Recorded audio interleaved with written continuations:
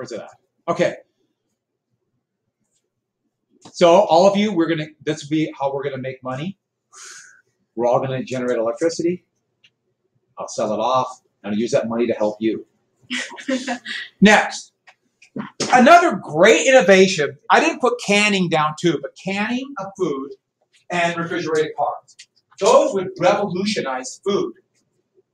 Gustavus Swift, his company would perfect these refrigerated cars. They've been playing with refrigeration since the 1820s. And once you have refrigerated cars, this would change completely how you produce food. Armour would perfect it. There's still Lewis Armour. They both still make canned food. Who likes? What's that one? I just saw that. The Hormel makes a version of Spam called Smeat. Okay, moving on. Yeah.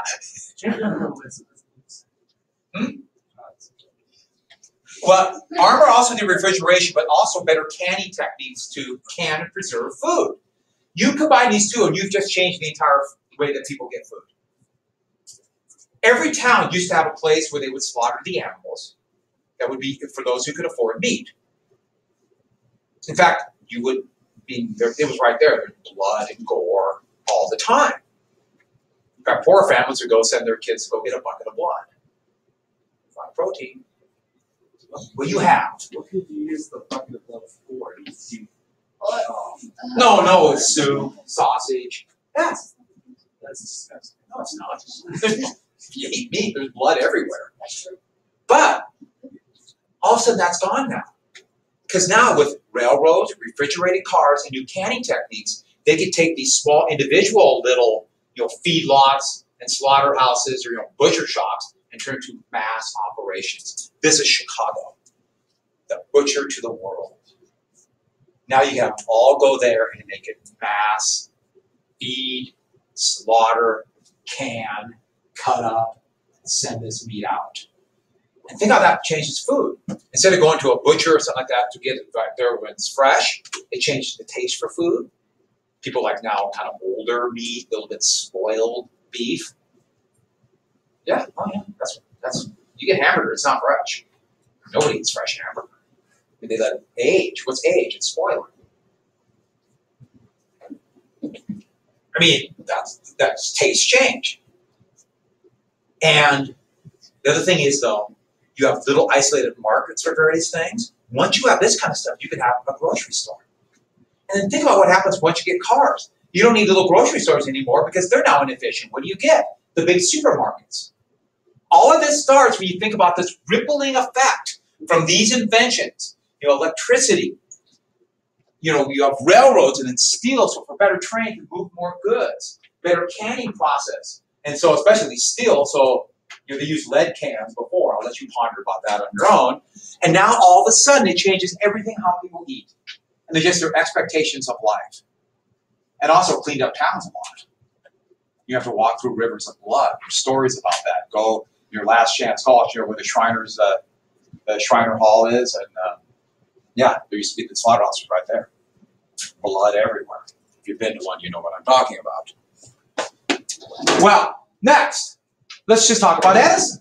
Edison would be the classic innovator in this era. It's not just an innovator because he was incredibly intelligent and gifted, which he was. What Edison did is he had all his inventors who worked at his Menlo Park lab in New Jersey, thus the Wizard of Menlo Park, sign a contract that if they invented something, who'd get the patent? Okay. Edison would get it. So we don't really know what Edison invented. But what we know is he made sure he got the patent. So he got the credit and the money. He'd start General Electric, which is now a major corporation. And that's the way it is today. Virtually all patents, virtually all that are valuable, are owned by corporations. The people who work for them, they work on contract through a corporation. Even colleges would they'll have their researchers work on them, and they'll be underfunded by corporations a lot of the time, and then so they can profit from them. Yeah. What did you say he created?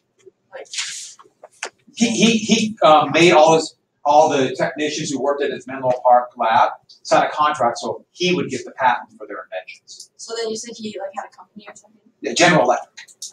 which is still a major corporation today. In fact, I was watching a football game on what day? I can't remember what day it was. Must have been on the second when I got back, and they had like 6 really annoying General Electric ads in a row. I about broke the TV. Thanks, Edison. So the light bulb. He did not invent the light bulb. In fact, they've been playing with this for years because they realized that metal glows when you run electricity through it. The problem is either it didn't glow enough to have any use or the metal broke.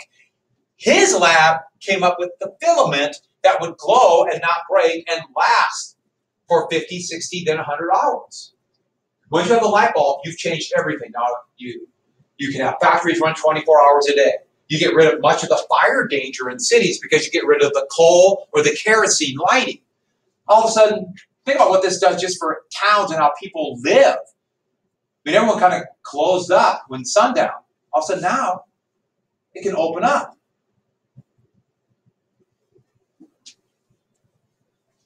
And this was a big deal when you get those hot, awful, cities that are paved, and in the summer in New York, and it's 14,000 degrees outside, but it's pitch black, you don't want to go out. All of a sudden, now there's lights. Go out at night when it's a little bit cooler. The phonograph he invented. And the phonograph originally was a tube, a wax tube with bumps on it that a stylus would go over. The stylus would go over and would vibrate, transmit it down a wire through an amplifier that he invented. I'll tell you more about that in a second. That's music in the spoken word. And the great thing about that was, eventually they took this and flattened it to a vinyl record that turned to be more efficient, hold more songs on it. When I was your age, that's what we had. We had LPs, we got records. And I like the fact that the LPs then went away because it would scratch and all kind of hum and stuff. But now all the hipsters are buying them again. I think that's. I gotta wait. I got all these records. Some of them I keep. But you reverse the process.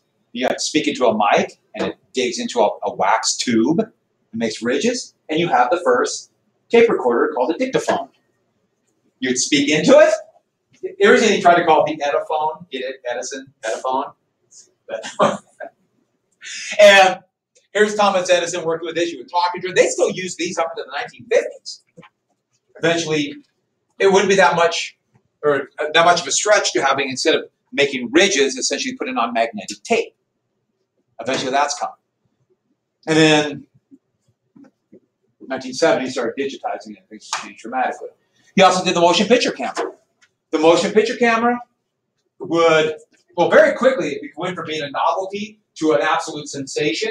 And then by 1910, they're making full-length motion pictures. Silent, because there was no sound issue, and they couldn't quite get the sound. The dictaphone didn't make a good enough sound. It was hard to mesh them. But they filmed all these movies in New Jersey. But you know that New Jersey today is not the motion picture capital of the world. Why would they go to Southern California? Hollywood, which was literally nothing more than a couple shacks, would become. Yeah.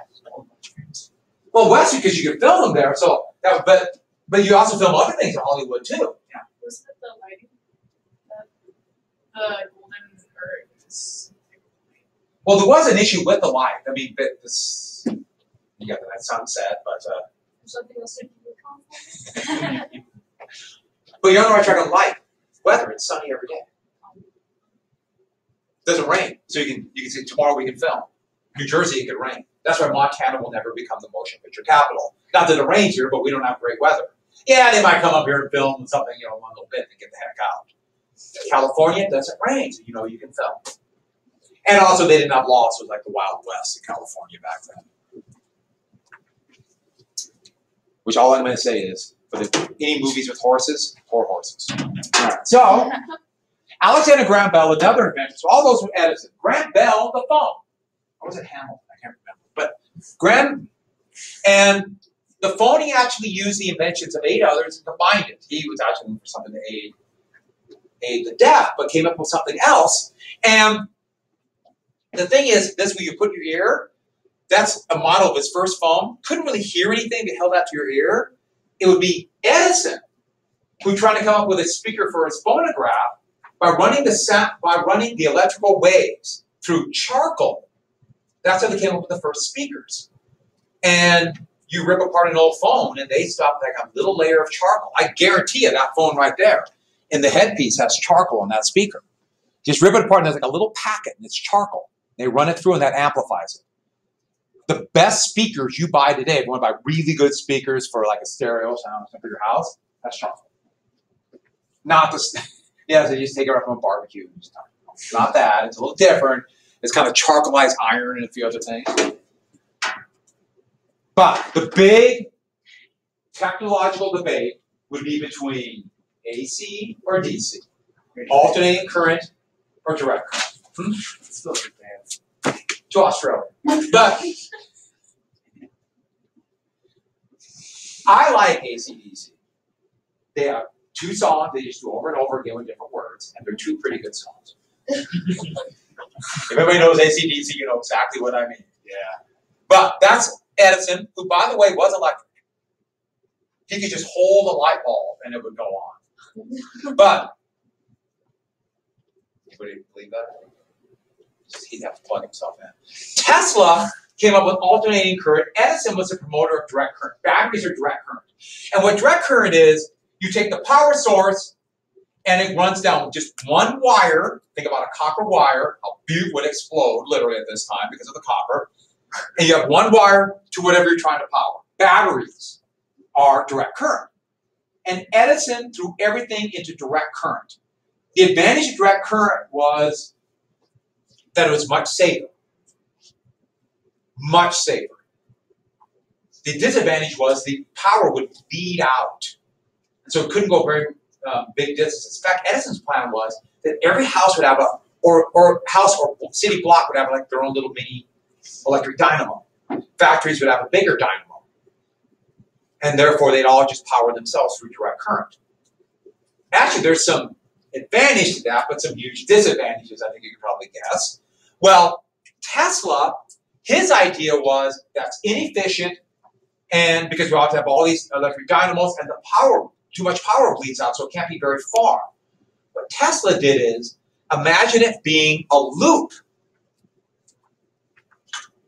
So instead of one wire, you have the power source A, you're powering B, it's a loop of two wires. So you have a little bit of power going that way, and it kind of makes the full loop. And then you set up power this way, and it makes the loop back this way. It's at the speed of light. So it's, it's almost instantaneous to our point of view. And it goes really fast, back and forth. So it's basically a continuous power source, but not one direct line.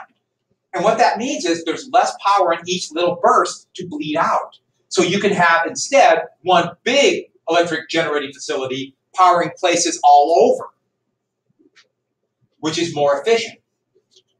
But this is really dangerous. Because let's say you flip the switch. What you're doing when you flip the switch is, when you flip a light switch, what you're doing is you're connecting the loop. You're bringing the two wires together so the power goes like this. So the problem is, if you want to connect the loop, you can connect it, let's say, to your forehead. Do you see the problem?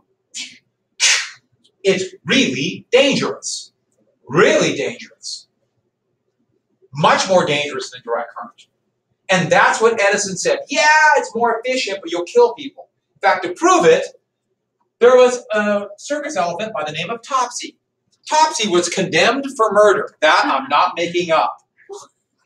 He killed his handler, which, if I was a circus elephant, I could see being mad at my handler too, but trampled him to death, and they condemned him to die. And Edison said, let me kill him. And so they strapped him up, and he used alternating current to kill Topsy.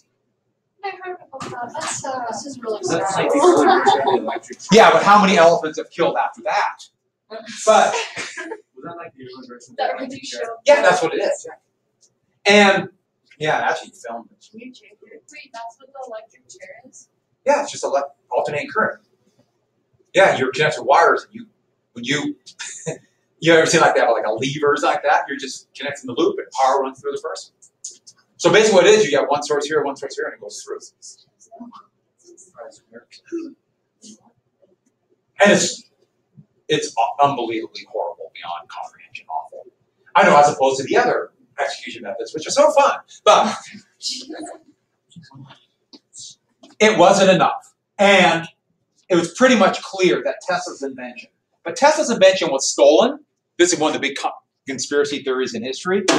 Stolen, or Tesla was just kind of, he was off inventing all sorts of things. He thought he invented the death ray or the earthquake machine.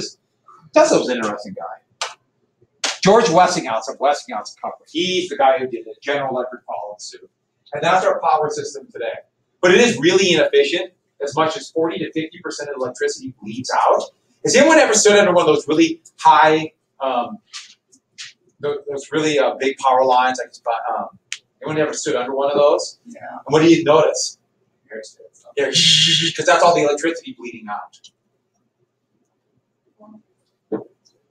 Yeah, if we were smart as a country, we would spend billions of dollars, because you could do this. And if you get that from 40 to 45% bleeding away down to, let's say, 10% only bleeding away, that would change everything. That would be a game changer. And, I mean, that would change so much, it's not even describable. Instead of worrying about stuff that's 40 years away, like self-driving cars, it irritates me. That's more like 10 years ago. Self-driving cars. You got to redo the entire. Tesla already has one that's set to release quite quick. You got to redo the entire highway system of the country. Trust me, that's not going to happen by 2020. Let me rephrase that. That ain't going to happen ever. So, no. They're saying that to get investors. It works. Oh yeah, people buy it. And so look at all these inventions. So we have everything from the transatlantic cable. Think about 1866, the first transatlantic cable for telegraph. Isn't that just amazing? Dynamite, 1866. And yes, Nobel, who was a Swede, was very, very guilty about this because he assumed nobody would be crazy enough to fight a war once we have such a destructive weapon. Silly. That's why he endowed the Nobel Peace Prize, because he felt guilty. It's true. And the typewriter, we can blame his invention for the weird keyboard we have today. We have the E and period, like that. So you type slower so it doesn't jam the old typewriters, but now we're stuck with it. Because it doesn't make any sense now, does it? But that's why. Yeah. How come we had air brakes before airplanes? No, air brakes are hydraulic brakes for trains.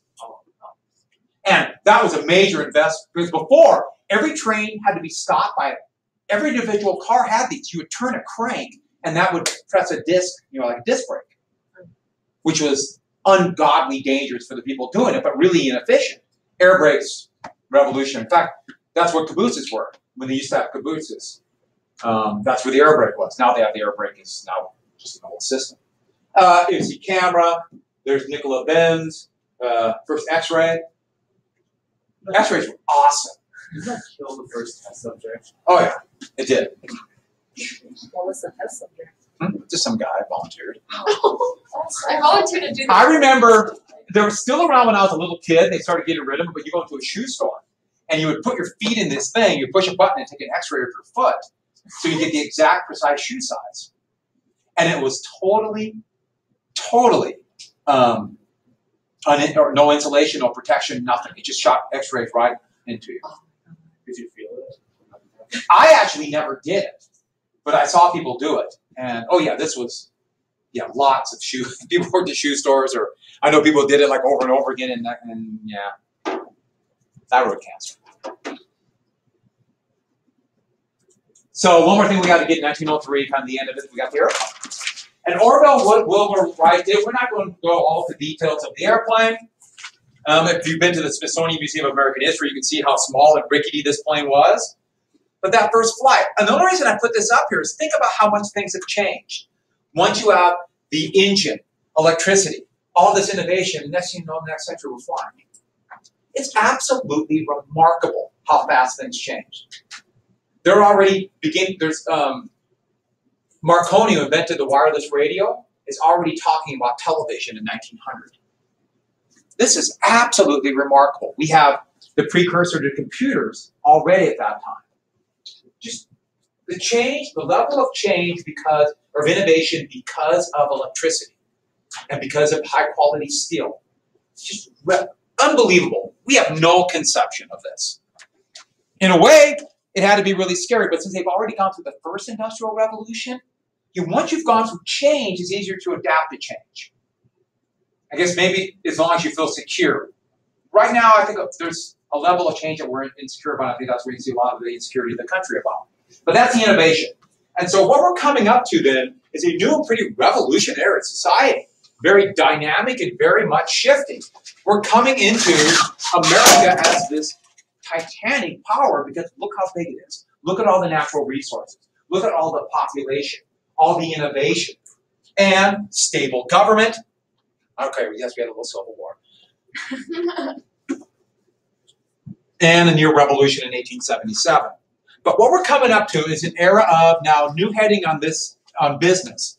But this is where we get the era of cutthroat competition. Now remember, competition is that engine in capitalism that encourages innovation and also keeps prices low. So now we have different companies enter a market. And one thing we got to remember, before the Civil War, the development of capitalism. And remember, capitalism is a market economy. Now remember what a market is.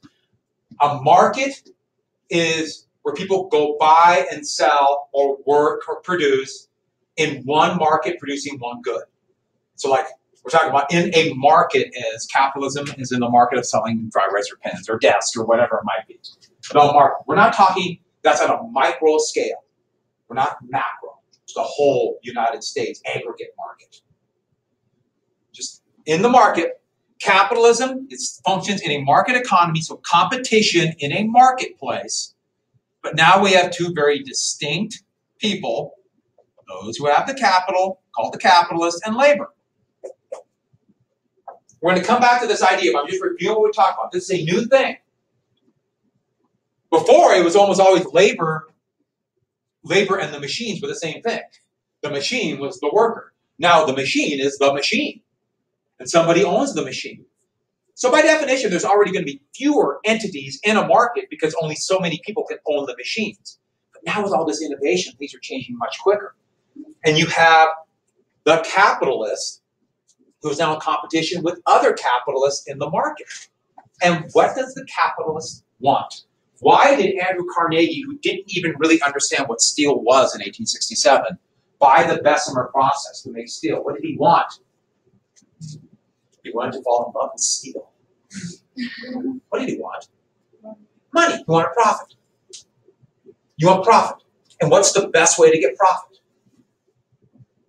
Sell stuff. Huh? Sell stuff. Sell stuff, but other people sell stuff too. They might have better stuff. What do you want to do? Competition. What you want to do is control the market. That's what you want. Control the market by getting rid of competition, thus the term cutthroat. Do whatever it takes to control the market, to create something that operates like a what? Machine. Well, it could be like a machine, but what? A monopoly. You notice I said operates like a monopoly. It doesn't necessarily have to be one company controlling a market. A couple companies can control a market and they can be technically competitors, but in reality it operates like a monopoly. Or two or three companies. It's called an oligopoly. I'll get to that tomorrow. But a monopoly. And this is the key element about this. Think about it for a second. A monopoly. You get rid of the competition. If it's a product that people want, you can charge whatever you want. And also, a company with a monopoly controls their suppliers too, of raw materials or goods. If you're the only one buying shirts, let's say, you can go to the companies making shirts and say, I'm only going to pay half of what you sell. What are you going to do about it? And what are they going to do? That's what Walmart does.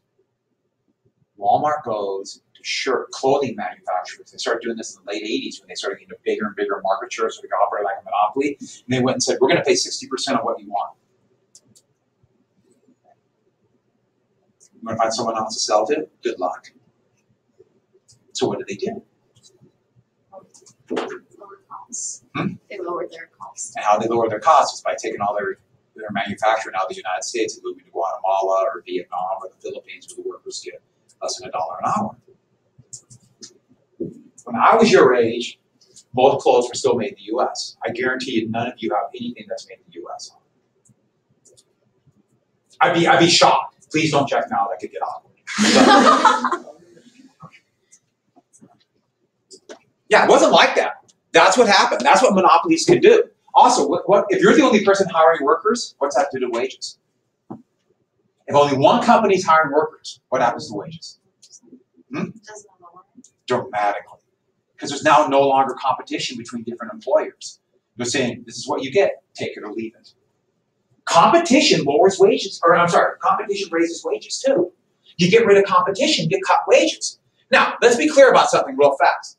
To somebody who's in the market, who wants to get as much sales as possible, in their very narrow view, that could be very good for them. But for the country as a whole, that could be really bad. Because if wages drop, who's going to buy the stuff? And if no one buys the stuff, what happens to the country's total wealth? This is an issue we have. Somebody can be really good at their individual little micros called microeconomics, their market. But that generally means they don't have any idea what to do about the whole macro economy. You know, to run an individual business has nothing to do with running an entire country's economy. In fact, they go counter each other. Because to run the whole country, you want a lot of businesses to do well, not your own. Now, it doesn't mean that this is not an important skill, but it is a different type of economy, economics.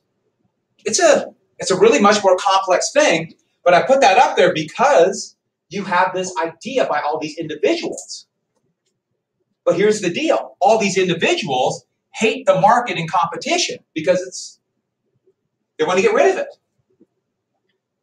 Capitalists hate capitalism. Did everyone catch what I just said? They hate it because competition is dangerous and they might lose their money. Now, they would never admit it. You know, it's like, oh yeah, I hate this thing, this engine of wealth. Because they're focused on, I want to control the market. And that's a big issue here. And so, what we have is a new form of capital is forming, and this is where we get the term robber baron. And a robber baron will do whatever it takes, this new capitalism, to control their market. And some could be above board, some could be below board. And a lot that might be corruption is really in the eye of the beholder. Robber barons the term comes from Germany, the Rhine River. Various knights and any thug who could, that's what knights were in medieval Europe, a bunch of thugs and hooligans. But those thugs would get a castle, and they, on the Rhine River, go down the Rhine, there's all of these castles. It's so cool. Okay, I really like castles. Yeah, you should. Moat. Here's the Rhine. All this commerce will go up and down. Each castle, they would charge a toll. Basically, was I'd hate for something to happen to that barge. So you pay, and get to the next one, and you pay, and thus robber barons. So that's where the term comes from. And basically, they're making money just because that is spot on the river. It's not because they're smart. It's called the rentier economy. That's another story for another time. But that's where the term comes from. And so what we have here is, here's the issue then. Capitalism creates risk. How do we limit risk? How do we limit risk so we know we can keep making money and operate like a monopoly? And so much of the future of the history of the United States is going to be wrapped up into companies solving risk. Where were you? I got a flat tire with Ethan, and so it took a long time. So I like how I said with Ethan, so you're blaming him. Well, he was sitting on that side of the truck. I don't know what he was doing. But it wasn't good. I already checked in. They said I'd just go to my next period. I will never forgive you for that, but how dare you ride with Ethan? All right, so let me just say this real quick. That was pretty good. Well, I was riding with Ethan. All right, so risk. I'm going to come up with methods to control risk. And the first most important way is to control risk, you want to get rid of your competition. Get rid of your competition, cut costs. How do you cut costs? Oh, there's lots of ways to cut costs. The biggest way to cut costs is to become more efficient. That's where Henry, did you hear that too? What the heck? Oh.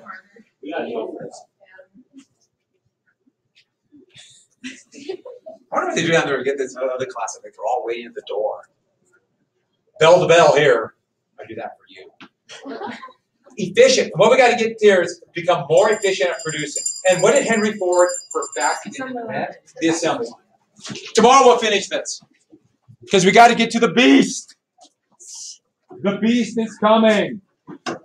James, I'm glad you could show up.